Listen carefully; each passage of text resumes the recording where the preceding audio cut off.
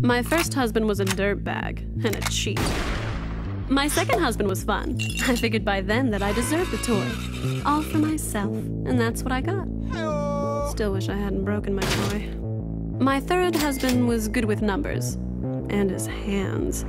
We're still friends. Kinda. We're civil.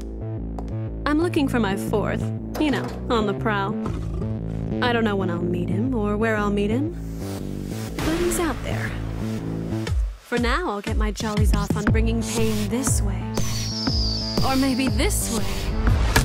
And in the end, the crowd will love me for my brutality. I'll make them yearn for more and more of my pain.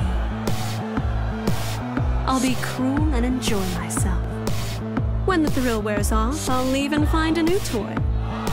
Until then, not too different than matrimony, come to think of it. Maybe the Colosseum is my fourth husband, in a way.